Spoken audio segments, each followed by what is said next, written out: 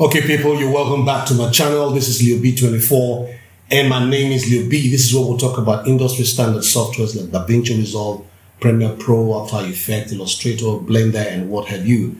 So without much ado, let the credits roll.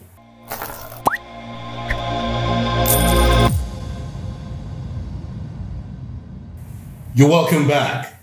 So today we're going to be talking about Davinci Resolve, and here am I, sitting down and working on a project. It's titled Bege, a wonderful movie directed by the genius himself, Lancelot Maswa.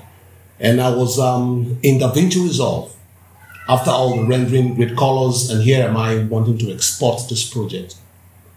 And it got to a position and it said, render job 1 failed as the current clip could not be processed. I did this all night. It kept giving me the same result. I tweaked and tweaked and tweaked.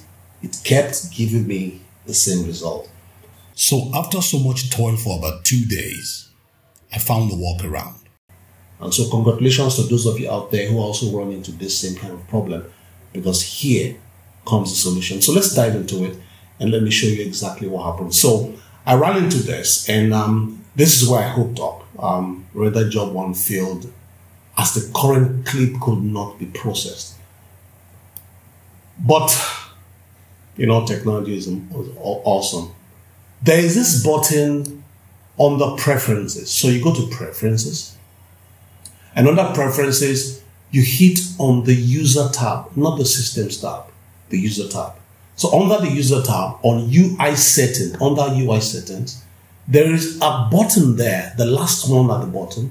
Well, I'm using Davinci Resolve 17. I don't know what version you were using, Studio 17. And so at the bottom, last of it, there's a button there. It says, stop renders when a frame or clip cannot be processed. I don't know why Davinci put that there.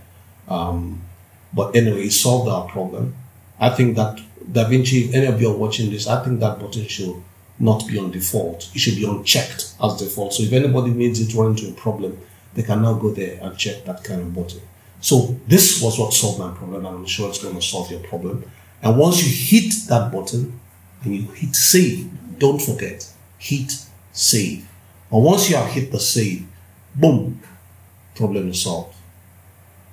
If that solves your problem, please put a comment in the comment section, and don't forget to subscribe and hit the notification bell so you can get such details whenever I drop them. Till next time, my name remains Leo B. Have a great day.